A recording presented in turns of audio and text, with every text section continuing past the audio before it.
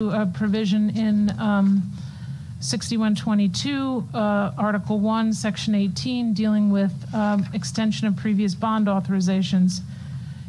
You may remember that in 2014, the voters approved a $35 million mass transit hub infrastructure project to fund enhancements and renovations to mass transit hub infrastructure throughout Rhode Island.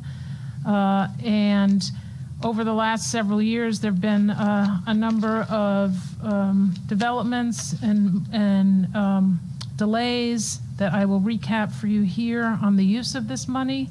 And in fact, presentations from the fiscal staff on the DOT budget and this topic have included some of the information I'm showing you here, but I'm really just kind of putting it all in one place so you can see what we've seen as it's gone around. Back in June 2016, there was a request for qualifications, and 4 proposals were issued back in 2016. Then in March of 2017, there was talk about an RFP going out, and something would be awarded in 2017. Then in March of 2018, we were told the project was in a draft RFP stage. August 2018, there was some pre-development agreement, and then design work was going to begin in January of 2019.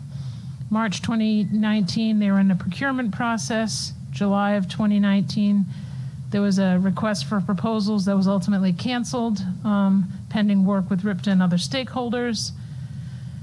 In 2020, we were told DOT canceled that. And then in 21, there was a design consultant selected to advertise for construction in the fall and start in the spring. Since the bond was approved, about $1.2 million of the $35 million has been spent through fiscal 21 on preparing RFPs and other legal expenses. Why is this important? Well, after 7 years, unissued bonds automatically extinguish if you do not act to extend them. So when you ask the voters to approve something, there's another law that says that, you know, if these bonds aren't issued in a 7-year period, you have to get a special action to extend them. And so what Section 18 before you does is extends the unissued amount, which totals $20 million. So some of it was issued, it just hasn't been used.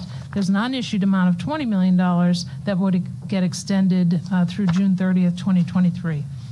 The governor's capital budget programs these funds for use in 2023 and 2024.